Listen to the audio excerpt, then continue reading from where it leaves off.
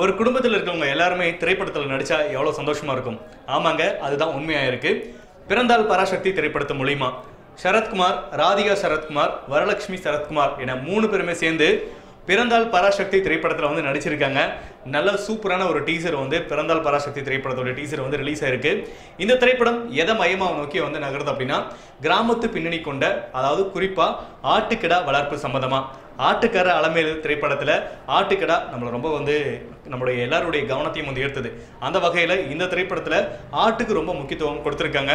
அந்த திரைப்படத்துல வந்து பாத்தீங்கன்னா இந்த ஆட்டுக்கடா எப்படி வளர்க்கிறது, அதில் எப்படி சண்டைக்கு காட்சிகள் வந்து எப்படி படமாக்கியிருக்காங்க அப்படின்றதான் டீசர் மூலமா நமக்கு தெரியுது. மதுரையை பின்புலமா கொண்ட ஒரு கிராமத்துல தான் இந்த திரைப்படத்தை வந்து படப்பிடிப்பு பண்ணியிருக்காங்க. இந்த திரைப்படத்துடைய டீசர்ல வரலட்சுமி சரத்குமாருடைய நனிலம், அவங்க பேசக்கூடிய அந்த வார்த்தைகள் எல்லாமே கிராமத்து பின்னாவே இருக்குதுங்க. இந்த திரைப்படத்தை OM விஜய் அவர்கள் வந்து டைரக்ட் பண்ணியிருக்காரு. இந்த திரைப்படத்தில் வரக்கூடிய பாடல்களுக்கு வந்து கவி பேரரசு வைரமுத்து அவர்கள் வந்து பாடல் வரிகளை எழுதியிருக்காரு.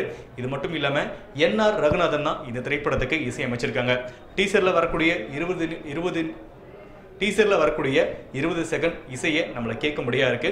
ரொம்ப ரம்மியமா இருக்கும்னு நினைக்கிறேன். படப்பிடிப்பு எல்லாமே பிறந்தால் பராசக்தியோட அருளோட கண்டிப்பா வெற்றி நடை போடும் அப்படின்றதுல எல்லளவும் ஐயமில்லை. அனைவருக்கும் நன்றி, வணக்கம்.